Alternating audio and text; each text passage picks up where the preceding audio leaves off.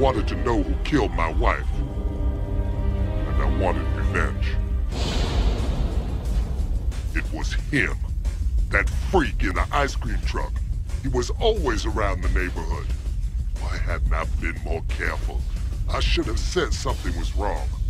It was my fault. Maybe I was really the one to blame for my wife's death. But then,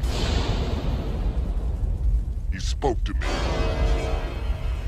Your wife, she didn't die easy.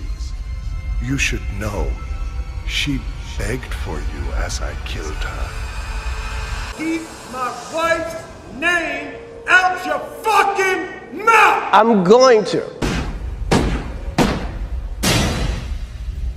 I'm not crying for winning an award. It's not about winning.